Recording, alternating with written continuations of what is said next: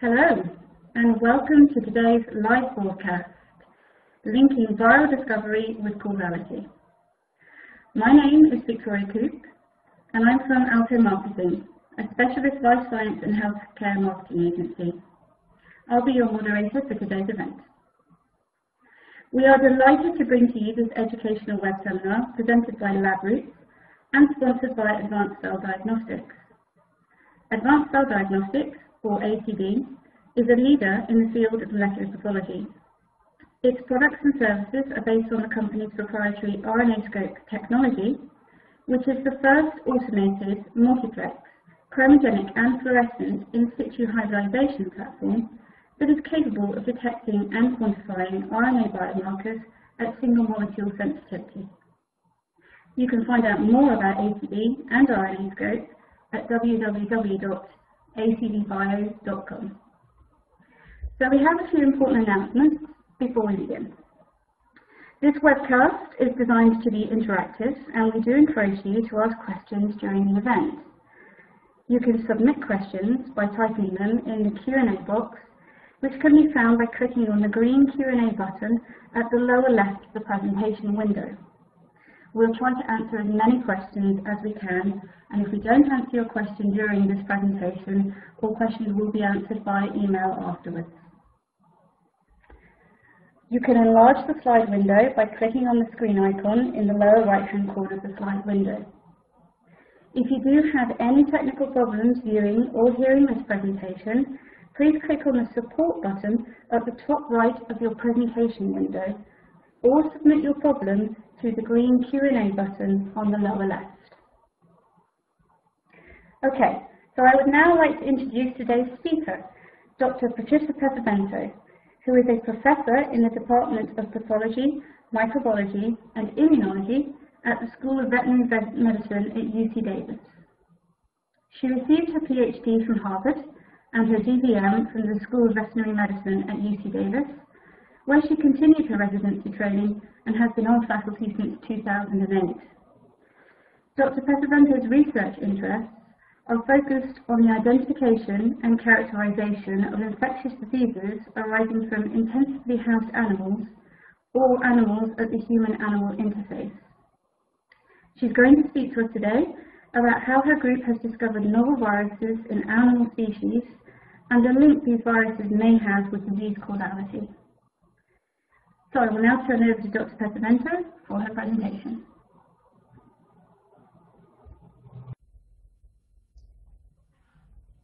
Hi everyone, this is Patricia Pesavento, and I'm speaking with you from the School of Veterinary Medicine at UC Davis. Welcome to my office. As a veterinarian and a research pathologist, we have the unique opportunity to investigate the natural history of viral disease. And we're really focused here on comparative medicine, whether it's between humans and animals or among mammalian species, because we feel like it can enlighten us and enlighten you about viral potential and mapping viruses to diseases, and also the range of host reactions that can happen relative to a disease.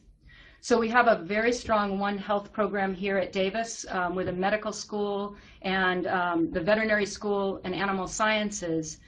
And our focus on viral discovery, at least in my lab, is in part to extend our knowledge of the phylogeny of viruses, but it's very, very exciting for us, especially to be able to distinguish between viruses that persist very quietly or innocuously in our bodies over our lifetimes from those that are really dangerous. And what I'd like to focus on today is, given the very strong history of viral discovery and the ever increasing capability we have for discovering viruses, how do we then ensure ourselves that those viruses are important in the case of disease?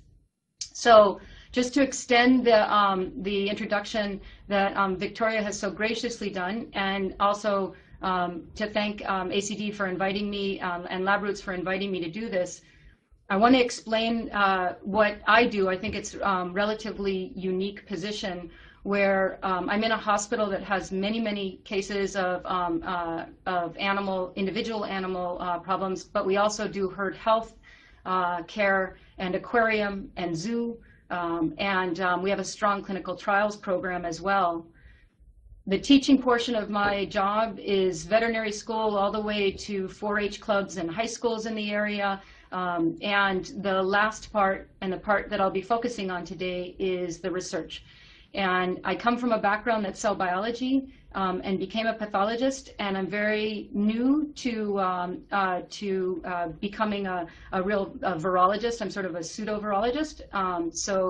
I'm really excited about being able to bring this into this seminar. So animal disease surveillance in California isn't a whole lot different than surveillance in other states, although it tends to be state associated. They do share the priority that the surveillance is really there, and especially subsidized to cover zoonoses, that is, diseases that can affect humans.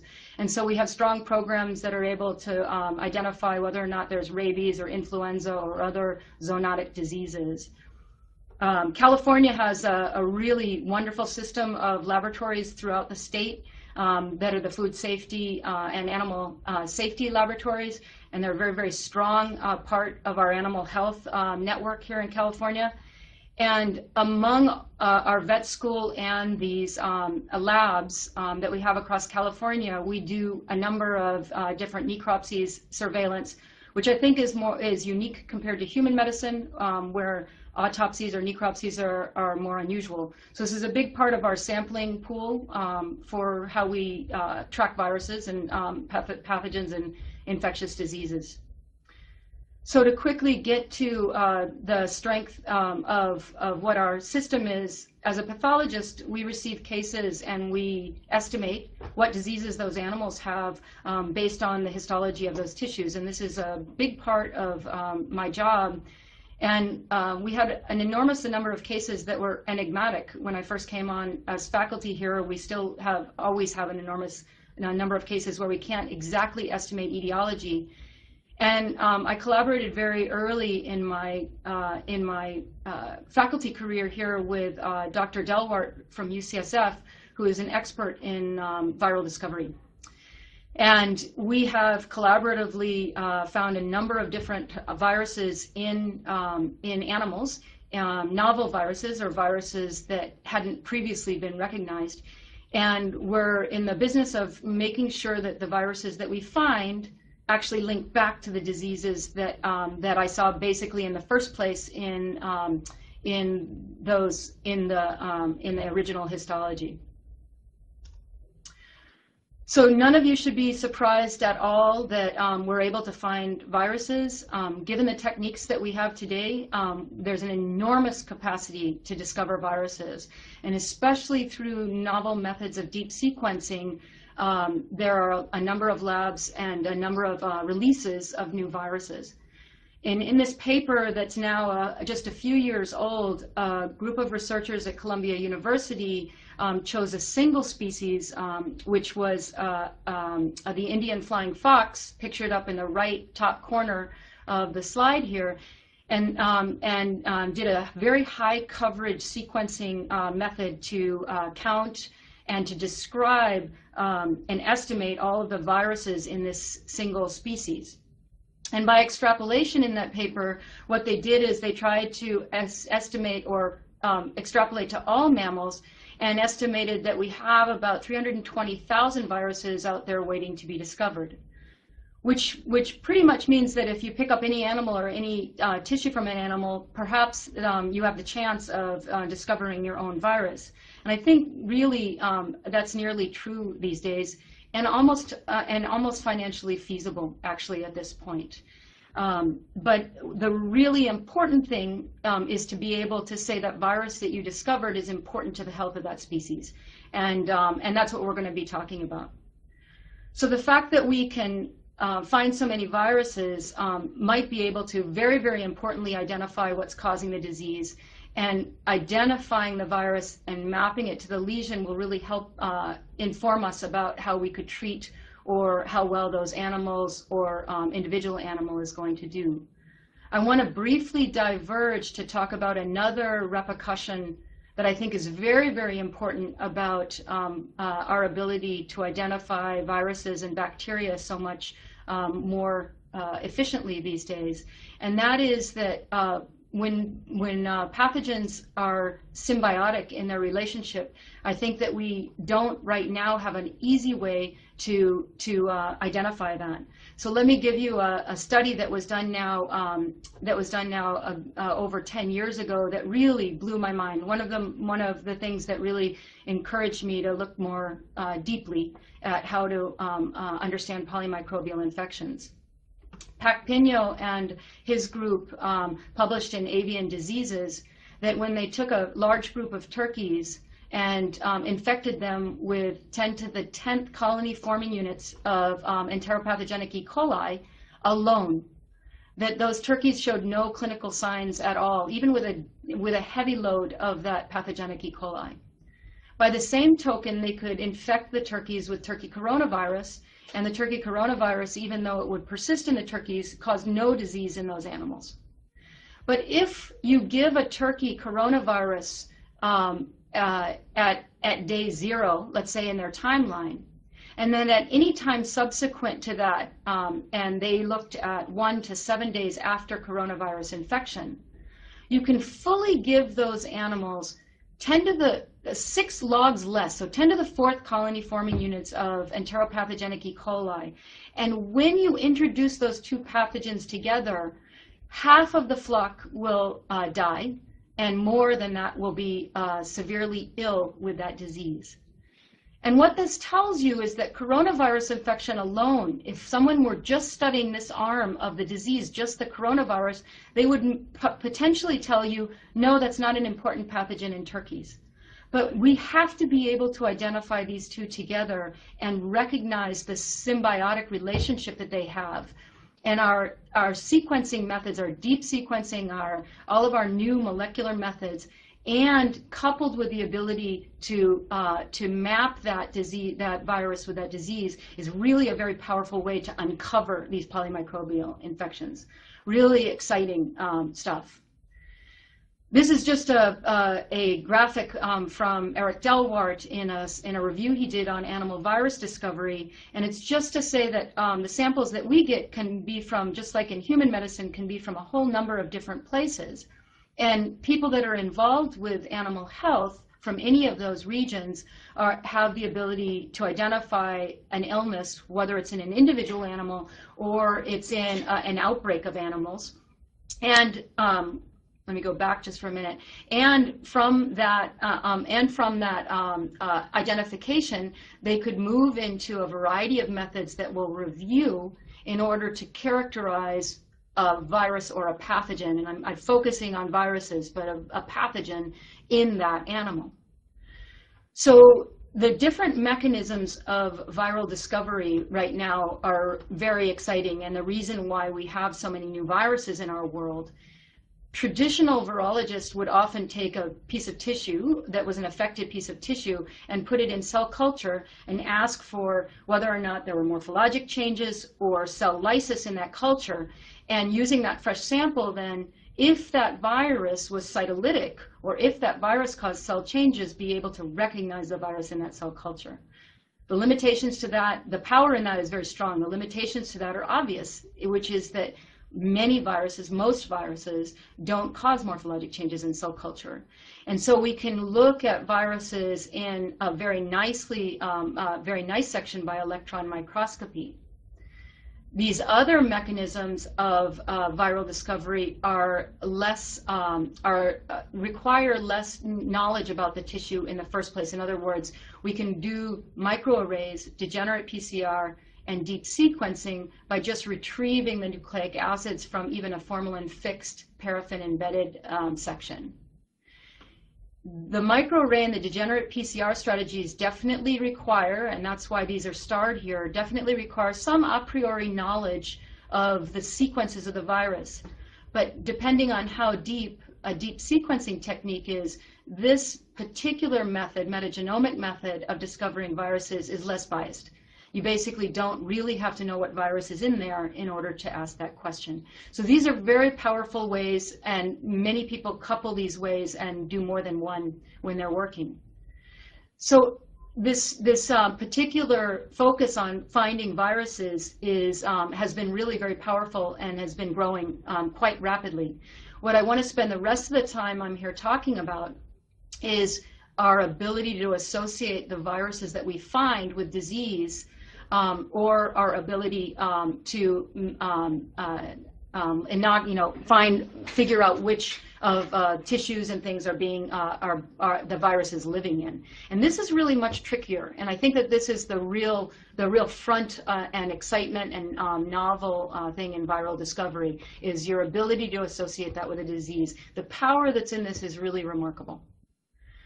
So disease association, again, we have some more traditional virological methods here, like electron microscopy, and then we have some that are more are new, or there are new methods and more sensitive methods that are being developed. One of which we're going to talk about today.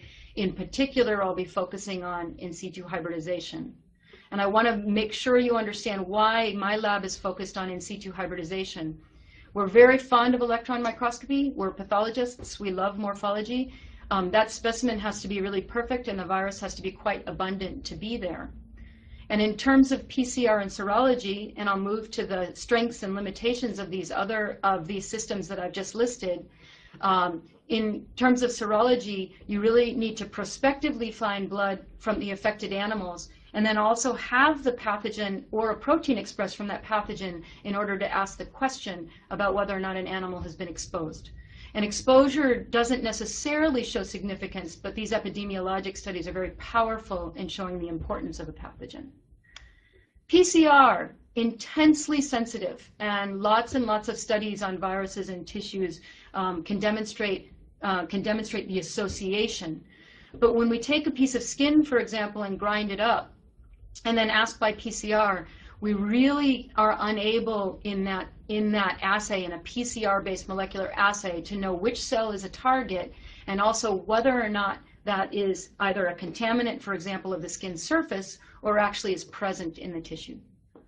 And immunohistochemistry, which can map a pathogen to a tissue, is a very strong technique, but generating an antibody is not a trivial thing.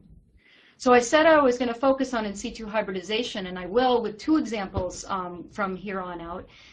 What you need to start with in situ hybridization is what we already have in hand from our viral discovery, which is the sequence of the pathogen.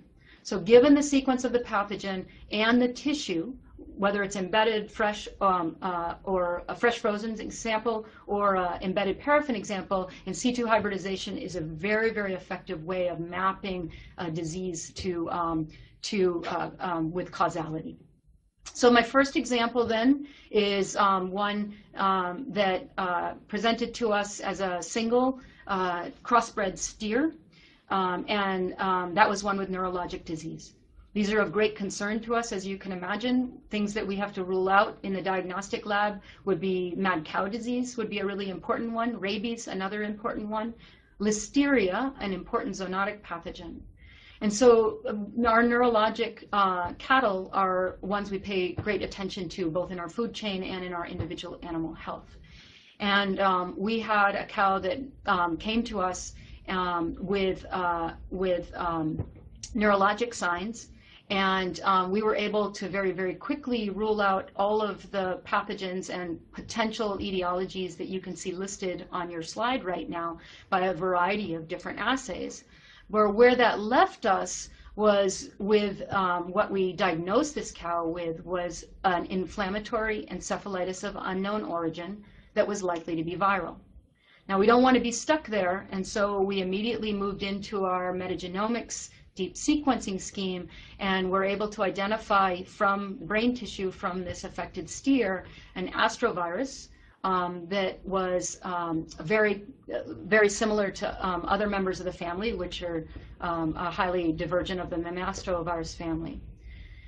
And we were able to take this virus, and our immediate questions were, I think, what you would know are very obvious, which is that astroviruses are present in a whole wide variety of mammals and birds and other animals. There are hundreds of thousands of them that have been described, and most of them, the large majority of them, are associated with enteric disease. So we were left with knowing that we had a cow that was neurologic, tissue from which we were able to derive an astrovirus, but not knowing whether or not that usually enteric astrovirus was associated with neurologic disease in this cow. So we, doing a phylogenetic analysis, was able to give us some clues, and we were very surprised that our bovine astrovirus, which is red dotted here, no matter whether what of the portions of the genome we analyzed, mapped very close to a cluster, or clustered very close to human astroviruses that had been identified in neurologic disease, as well as a mink astrovirus that had been identified in cases of neurologic disease. So we were very excited by that. And what we did is we moved immediately then into a retrospective survey where we took 32 cases of bovine encephalitis where we hadn't figured out an etiology. And we took the tissue from those, and we first did PCR on that series, and were only able to identify 2 other cases where we could amplify bovine astrovirus, neuro S1, and moved there immediately into in situ hybridization. I'm going to tell you the punchline right here is that we were able to, the punchline is that that PCR amplification strategy missed half a dozen of the cases that were also in this 32 case retrospective, because the in situ hybridization that we did using the RNAscope was more sensitive. And I thought that was a really remarkable and powerful way to demonstrate the using combined methods of discovery. So let me go into what exactly we did. Because I was new to in situ hybridization, I used 2 different strategies for this study. I designed an oligomer probe that was directly labeled. It was a 28 mer probe and recognized the open reading frame of bovine astrovirus. And I'll point out that this method, this in situ hybridization method, is actually able to map two different, for example, if we had 2 different species of RNA and we wanted to identify cell type. For now, what we wanted to know is whether or not the virus was in certain cells. But the power of the probe was going to go beyond that, and did go beyond that in our studies. And so we designed an RNAscope to compare the oligomer to. And I'll briefly talk about this technology. This is a relatively new, novel technology, and has an innovative departure from traditional oligomer in situ hybridization, even full labeled viral in situ hybridization, which I've done on several occasions, but has some, or has had in my hand some background problems. And the technology in brief is to take about a kilobase region of the virus, and it doesn't have to be contiguous, and design 20 probe pairs, and this is really vital, 20 probe pairs that sit next to each other across that region, that target of the genome. And by a signal amplification cascade, you will get an amplification of your viral sequence if and only if a pair of adjacent probes hybridize. So the techniques becomes very sensitive and very specific at the same time, because 3 probe pairs have to hybridize together in order to see the quantitative deposit of the chromogen in that on that slide. And so we have, since this time, used RNAscope-ish on 8 viral projects, all of them successful. And this is a non-radioisotope method that's semi-quantitative for viral load, which is also extremely helpful in causality. And so I want to show you why I'm focusing on RNAscope from the advanced cell diagnostics. And that is that I compared them directly in 2 cases. The one here is the bovine astrovirus that I'll show you. And that by that method, we did see scattered neurons that had some labeled probe. And I'll compare that now to the RNAscope in the same slide, actually. So what you can see on this slide in the region of the brainstem of the cow is that a number of different neurons are visible here. Some of them visible with some gray spot or dust in them, which is our hybridization. It is a believable hybridization, and it does tell us that the neurons are the target. But was much more exciting for us to look at the same region by RNAscope and identify not just the target neurons and another about 70% of neurons that we hadn't identified with an oligomer, but also the fact that the virus was present within the extensions, the axons, and the dendrites of the neurons as well. So we could really, in this way, and I'll show you a region, the cerebellum, to our eye as a pathologist, was unaffected. There were some neurons that were equivocally undergoing necrosis, but as you can see, really very little inflammation associated with this. And if we use the in situ hybridization method, not only are we seeing many of these cells affected, but we see the extension into the molecular layer of their dendritic processes, which was really exciting for me as a morphologist. And it helps give us an idea. Oh, last is this is a ganglion as well. The cow was ataxic. We were really interested in the spinal cord, which is affected. And what you see in this picture, there are a few neurons here that are undergoing necrosis.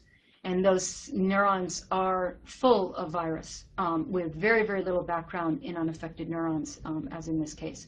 So really convincing, and enables us to do a multiple of very powerful things. For one, we could map that disease. We could, with great confidence, say that this virus is in the correct cells to map to the clinical presentation of this animal and to be causative for this particular encephalitis. That was really the most important thing that happened in this study. But above and beyond that, as we progress with our understanding of this disease, is that we could map the actual distribution of the lesions because of the sensitive method of it, and we could also be able to make some headway into the pathogenesis, specifically how that virus gets into the brain and how it causes neuronal necrosis. Very, very exciting work.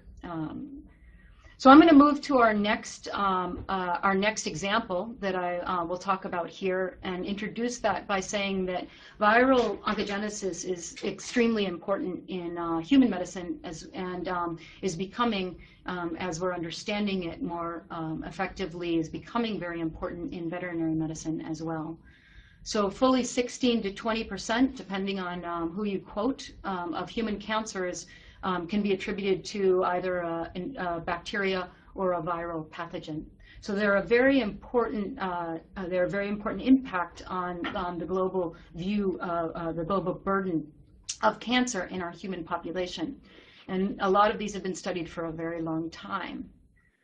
Cancer in domestic and free-ranging animals, much less is known about cancer in our free-ranging animals. And we really have no clue at all which pathogens are contributing to cancer, if they are.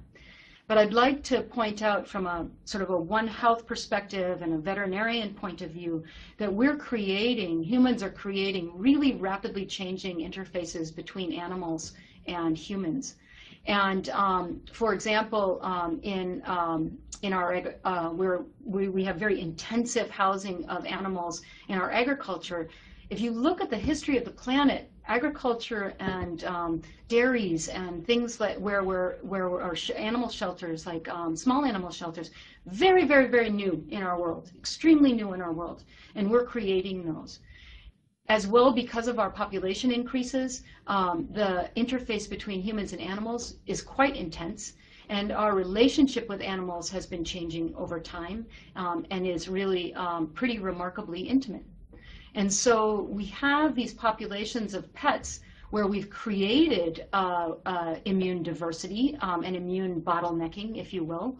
And then by our imposition on the environment, we've also created wildlife species that have very, very low diversity and susceptibility or immunosuppression and might be more susceptible to viruses than they were previously. So Cancer in wildlife, if you had asked me, honestly, if you had asked me 10 years ago even whether or not cancer was a really important cause of death in our wildlife populations, I would probably have said not so much. And the reason I would say that is because they face so many other very difficult things. It's very hard to be a wild animal. But I do think that, within the last about 5 years, what we're seeing and what we've recognized is that there are at least 8 species now that are threatened to endangerment, that are threatened to extinction because of cancer. And that's a real new phenomenon. And so we're really needing to pay more attention to this, to the virome and the changing face of our wildlife and humans together. So let me talk about this really interesting story that we're working on. It's about the relationship of a polyomavirus with brain tumors in raccoons. And polyomavirus is, used to be actually in the same family as papillomavirus, so the cause of cervical cancer, and now has been split off obviously into its own place. These are known to be associated, or there are species of polyomavirus that are known to be associated with cancer in humans, and we'll talk a little bit about that as well. So here we are in Davis, pretty much central in California, and like anywhere else that has suburbia, we have a good deal of raccoons that live in intimate association with us. They share our homes and our yards. They eat the same food we do, just a little bit later. And so we're really very much involved. They're very, very much around us. They're very, very successful, as a matter of fact. If you take in suburbia the equivalent of a city block, the number of raccoons that can live in that region, and that's because they're supported by our waste and et cetera, is about 55. You won't always see them, but they're there and really quite successful and non-endangered. The raccoons share that interface, that region, with a lot of other what I'll call mesopredators, mid-sized animals, including foxes, opossums, and skunks, our dogs and cats, for sure, and here in California also badgers and some other, and definitely quite a few rodent species. And we have a very unique opportunity at UC Davis to be involved and to be in communication with wildlife rescue services in the Bay Area that have been very, very on it, very, very tuned in to any diseases that are coming through the wildlife population. And we have the Fish and Wildlife Services here also extremely vigilant about changes, and they're the ones who recognized that raccoons were coming in with diseases, with a disease different than they had recognized before.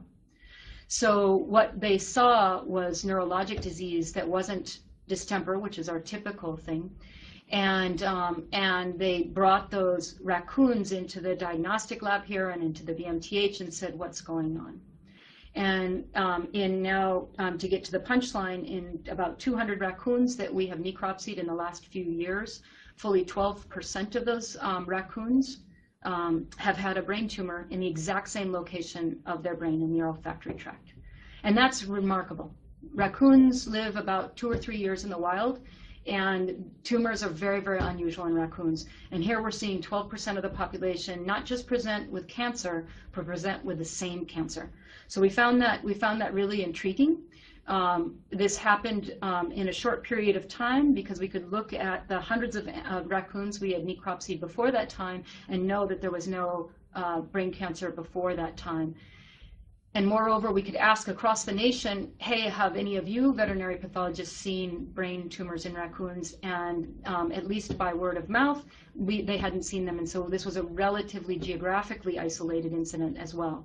So really persuaded us to move on and use a degenerate primer strategy to ask what we started with, which was whether or not herpes virus or a polyomavirus was associated with that cancer.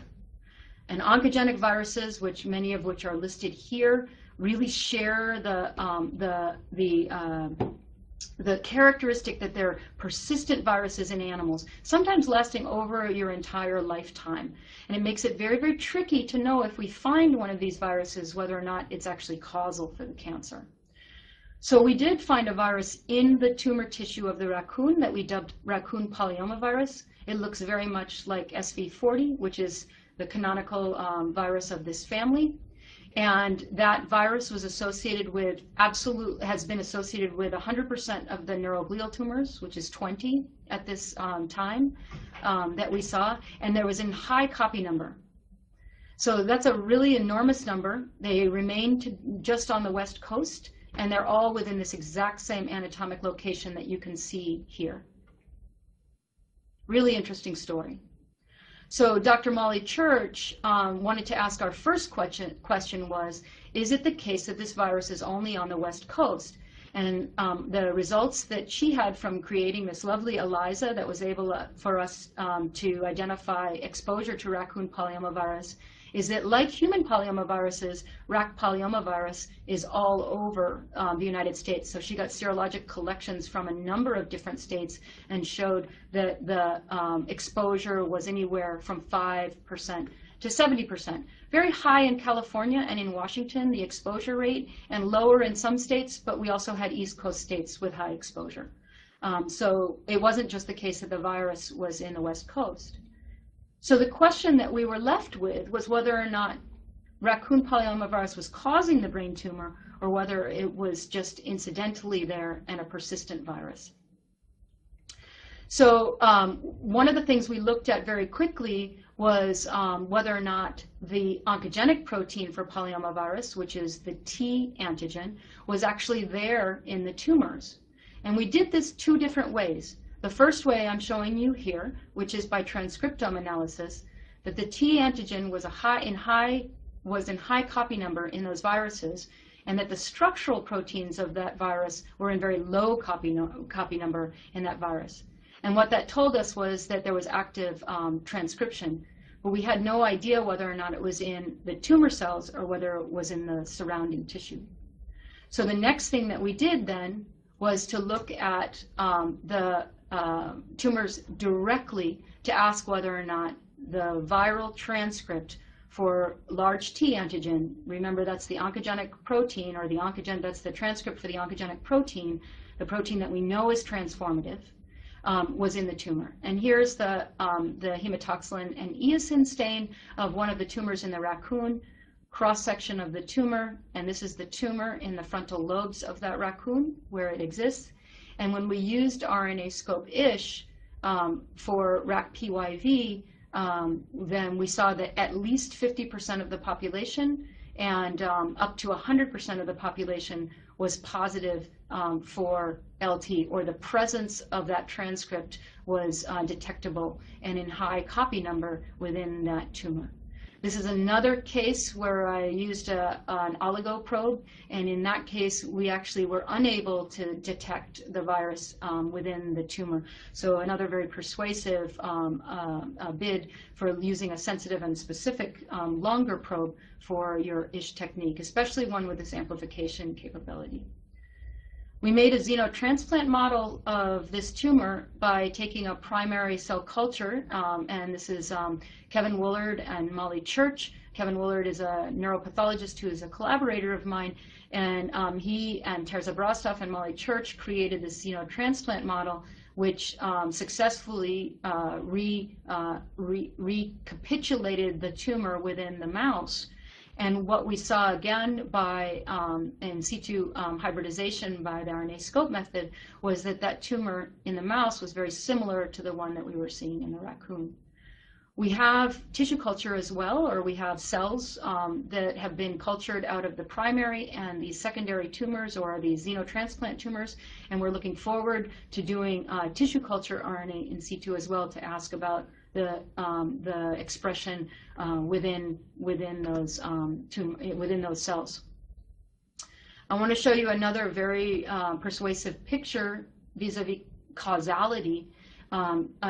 This animal had the animal that you're looking at here. You're looking at the liver of an animal where that brain tumor was metastatic. And so the normal liver tissue is up here, and eosinophilic or pink in the top of the slide, and the tumor is the round outlined lower right or corner right population. And again, by the RNAscope method, the mothership tumor, or the brain tumor, had 50% of the cells expressing the oncogenic protein large T antigen, and in the case of the metastases that were in the liver, the adrenal gland, and the lung of this animal, 100% of those cells had this oncogenic transcript within their nuclei. Again, very, very important to us in terms of proving that this particular virus is causal or necessary for the propagation of that tumor. So another thing that Dr. Church worked on is, and this was one of the most exciting parts that we're really focusing on right now, is that that virus was not only present in high copy number in the tumor, but animals that had the tumor and animals that didn't have the tumor had other tissues with a lower copy number by PCR of the virus. So that included the kidney, the intestinal tract, bone marrow, salivary gland, a number of different tissues. Very common in polyomaviruses, not something that we were surprised at, but very difficult to study because the copy number reflects the fact that raccoon polyomavirus is persistent and only present in a few cells, like one here and one there, and hasn't been studied very well at all in human medicine because it's difficult to obtain the tissues to study that.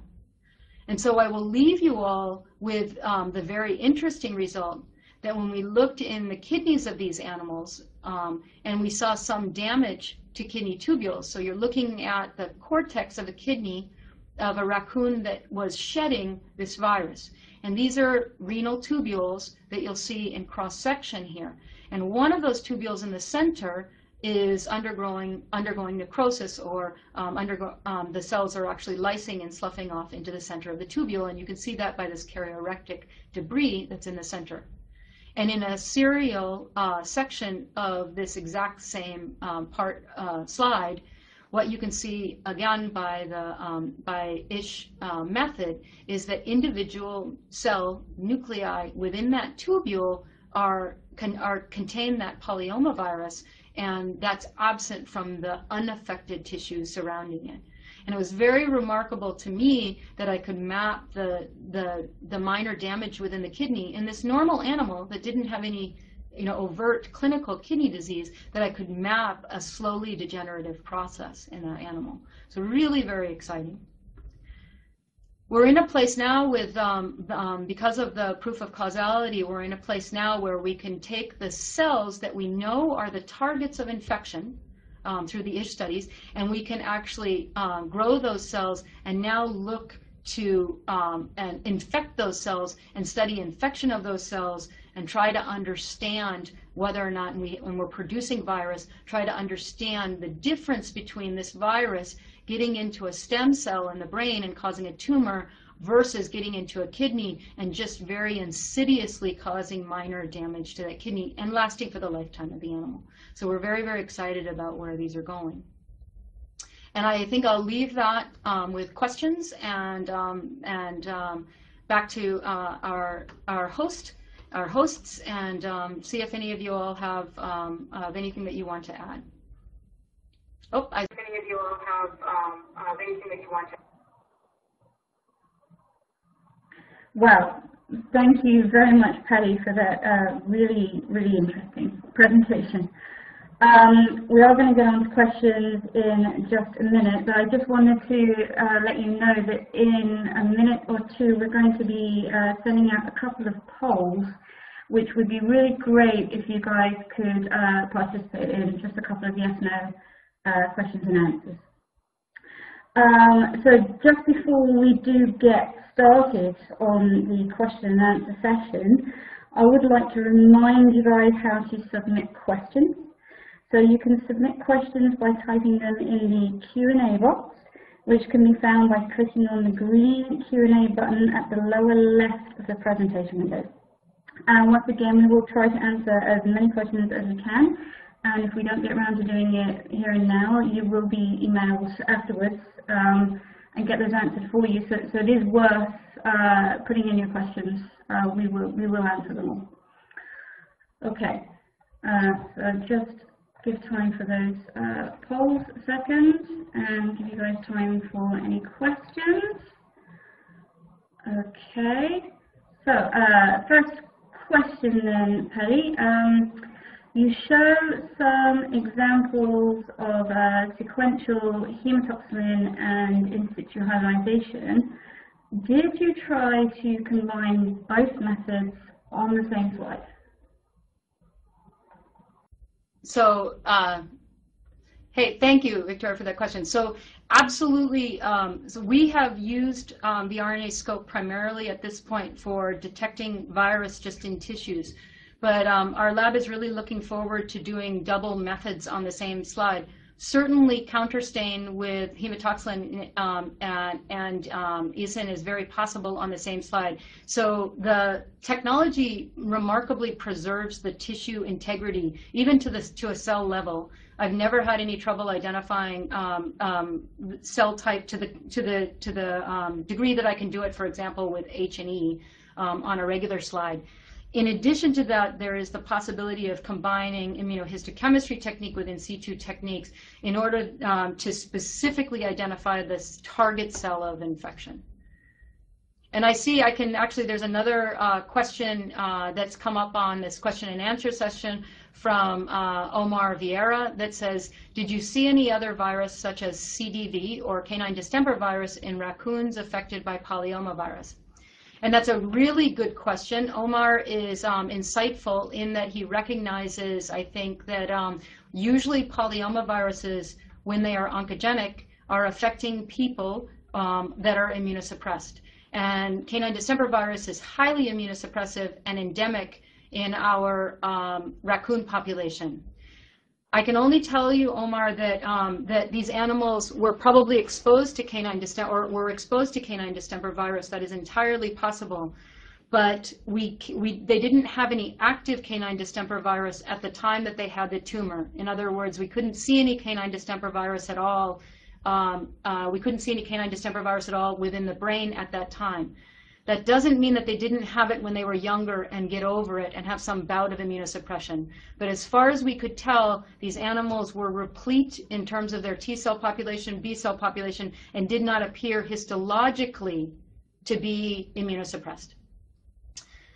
There's another question that I see up here, Victoria, that's tagged. It says, do you think that RNAscope could lead to accurate identification of diseases with less material? For instance, and I don't see anything after, hold on, I don't see anything after for instance, but with less material, absolutely. There are a number of different publications that look at RNAscope in individual cells, for example, in sputum, like individual single cells. Cytology is possible. As an anatomic pathologist, I always go for more tissue. As you know, we always ask for as much as we can look at. But we've done needle biopsies. We've done very tiny biopsies as well. Third question here says, does RAC-POL-Y polyomavirus infect other animals? So we know that the host for raccoon polyomavirus, based on Molly's serologic studies, is the raccoon. In other words, we know that they can be infected and viremic. We don't know whether or not it's possible that this virus recently jumped from another animal or is present in other animals. And that's a question, it's a really insightful question because it's something we're very interested in looking for. We'll probably tackle that by asking whether or not animals have been exposed and then moving on to identifying the virus in those tissues. I have a question here from Roger Rennie. From Toxpath Consulting, and Roger asks, are there CNS signs of raccoon polyomavirus infection distinct from other viral diseases? Well, so our N equals 20 on this, Roger, and again, the reason that these very, very astute wildlife biologists and rehabbers were able to identify this raccoon polyomavirus was, or the tumors anyway, was that they had raccoons in that were not systemically ill. Viral diseases usually cause fever, and in the case of distemper virus, runny nose and lethargy, etc. The raccoons that were coming in were older, docile, walking around in circles, and you could pick them up, and that is not common for a raccoon. Raccoons usually will want to kill you if they're normal and in good shape. And these raccoons were really very unaware of what was going on around them, and most of them progressed to being comatose very quickly after being picked up by these rehab facilities. I will state, because it's very important to make the clarification, that the population of raccoons that we look at as anatomic pathologists is a very perverted one. Any raccoon that's picked up by the public or by rehabbers is by definition going to be sick or neurologic. And so we've already skewed our population very severely by looking at those that we do. Okay, does RNAscope work on paraffin sessions? Absolutely. In fact, it requires the RNAscope work that I'm doing with the DAB method works on embedded paraffin sections. And that's what all the pictures that you saw were on paraffin embedded, wax embedded tissue. I've done blocks back now 20 years without any problem at all or loss of integrity of the signal for viruses. Gary Elsasser from Fugo says, I've been tracking SV40, JC, BK, and especially CMV around human cancers. And it says, you mentioned that polyomavirus being similar to, I cannot see the rest of this. So I'm going to ask full question on white blocks below. Oh, got you. Thank you, Don. Have you come across other viruses in animal leading to tumors, particularly brain tumors? So not brain tumors, Gary, but papillomavirus is undergoing a great epiphany in veterinary medicine. Some of the work that I didn't show you today demonstrates equine papillomavirus associated with genital tumors in horses. And also there are people that are working on papillomavirus in dogs and in and fibropapillomas in cows as well and horses. So yes, we're starting to look at other types. There's a question here from Utrecht University, from Grun. What is the detection limit of RNAscope? So the published detection limit of RNAscope, and the company has, Advanced Cell Diagnostics has done a good amount of work on this, is even up to a single virus in a cell.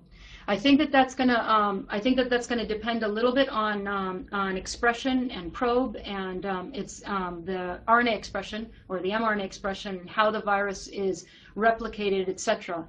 The examples I gave you today were, one was an RNA virus, a single-stranded positive sense RNA virus, which was bovine astrovirus. And of course, the probe that we chose in that case complemented the genome. And the second example I gave you, which is the polyomavirus, is a double-stranded DNA virus. And in that case, we were looking at both genome and messenger RNA. So understand that they're compared to mRNA, copies of mRNA of genes that the host is expressing. Looking at viruses, you have to look at it with a little bit of a different view, which is you have to understand whether or not you're looking at viral genome copy number or expression of that genome or both. I've got another question here that asks to discuss the homology level between RAC-PYV or raccoon polyomavirus and SV40. The polyomaviruses are a really interesting family, and like papillomaviruses, they have been evolving and living on our bodies basically since the out of Africa migration of humans, mammals, etc. So the sharing of sequence homology overall is about 50% at the closest, with the closest known human polyomavirus, which is Merkel cell polyomavirus. Now, I will say that I've done some work with papillomavirus, and when I used probes to bovine papillomavirus 1-2, and I looked at a wart in a cow that was caused by bovine papillomavirus 4, the difference in those sequences was 20%. And the RNAscope-ish distinguished very clearly between the lesions that were caused by BPV 1 and 2, which are highly homologous, and lesions that were caused by BPV4, which it didn't recognize without a specific BPV4 probe. So this is a very specific way of looking, and obviously you look at the identity from what my understanding. Anytime you fall off sequence identity over 10%, you're going to stop seeing that hybridization. And I think that we're going to close that, but I do want to say it's been really fun to talk with you all, and definitely all of your questions will be answered by email by either me or representatives from ACD if they're technical questions. And I've really enjoyed the questions and all the people I've been able to talk to so far.